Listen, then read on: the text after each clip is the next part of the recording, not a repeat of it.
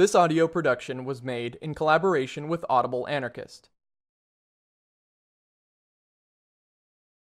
Chapter 2 On Soviet Soil. January 20th, 1920. Late in the afternoon yesterday, we touched the soil of Soviet Russia.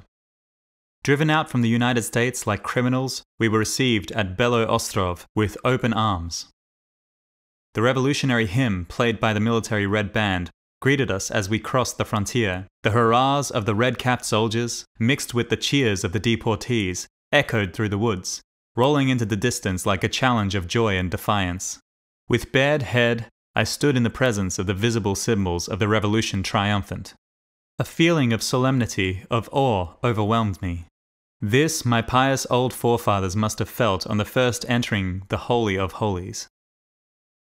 A strong desire was upon me to kneel down and kiss the ground consecrated by the lifeblood of generations of suffering and martyrdom, consecrated anew by the revolutionists of my own day. Never before, not even at the first caress of freedom on that glorious May Day 1906, after 14 years in the Pennsylvanian prison, had I been stirred so profoundly. I longed to embrace humanity, to lay my heart at its feet, to give my life 1,000 times to the service of the social revolution. It was the most sublime day of my life. At Belo-Ostrov, a mass meeting was held to welcome us. The large hall was filled with soldiers and peasants come to greet their comrades from America.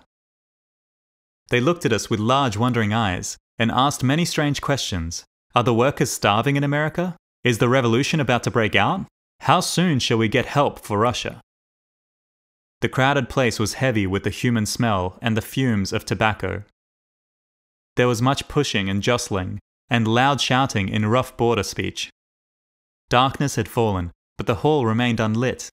I felt a peculiar sensation in being swayed here and there by the noisy human billows without being able to distinguish any faces. Then the voices and the motion ceased. My eyes turned towards the platform. It was lit by a few tallow candles, and in their dim light I could make out the figures of several women clad in black. They looked like nuns just out of the cloister, their countenances severe, forbidding. Then one of them stepped to the edge of the platform.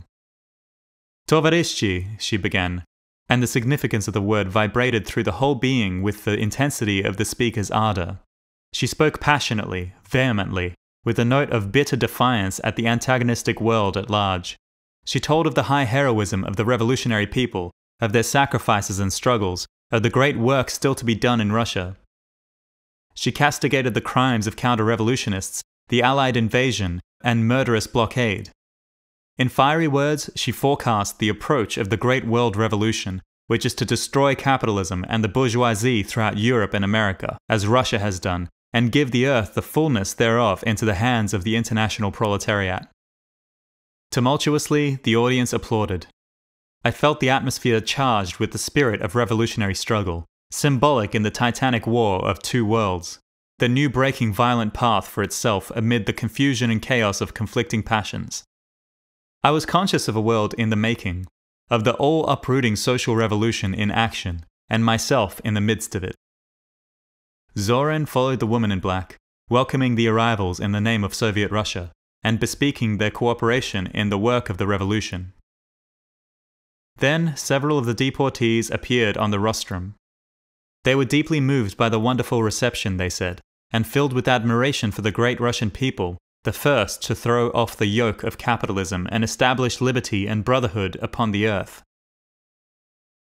I was stirred to the depths of my being, too profoundly for words. Presently, I became aware of the people nudging me and whispering, "Speak, Berkman, speak! Answer him!" I had become absorbed in my emotion and did not listen to the man on the platform. I looked up. Bianchi was speaking, the young Russian of Italian descent. I stood aghast as his words slowly carried comprehension into my mind. "We anarchists," he was saying, "are willing to work for the Bolsheviki if they will treat us right. But I warn you that we won't stand for suppression. If you attempt it, it will mean war between us." I jumped on the platform. "Let not this great hour be debased by unworthy thoughts," I cried. "From now on, we are all one. One in the sacred work of the revolution, one in its defense, one in our common aim for the freedom and welfare of the people. Socialists or anarchists, our theoretical differences are left behind. We are all revolutionists now, and shoulder to shoulder we'll stand together to fight and to work for the liberating revolution. Comrades, heroes of the great revolutionary struggles of Russia, in the name of the American deportees, I greet you. In their name, I say to you, we've come to learn, not to teach, to learn and to help. The deportees applauded, other speeches followed, and soon the unpleasant Bianchi incident was forgotten. Amid great enthusiasm, the meeting closed late in the evening, the whole audience joining in the singing of the International. On the way to the station, where a train was waiting to take us to Petrograd, a large box of American crackers fell off the sleigh. The accompanying soldiers hungrily pounced upon it, but when told the provisions were for the children of Petrograd, they immediately returned the box to us. Quite right, they said, the little ones need it most. Another ovation awaited us in Petrograd, followed by a demonstration to the Tauride Palace at a large meeting. Then we marched to the Smolny, where the deportees were quartered for the night.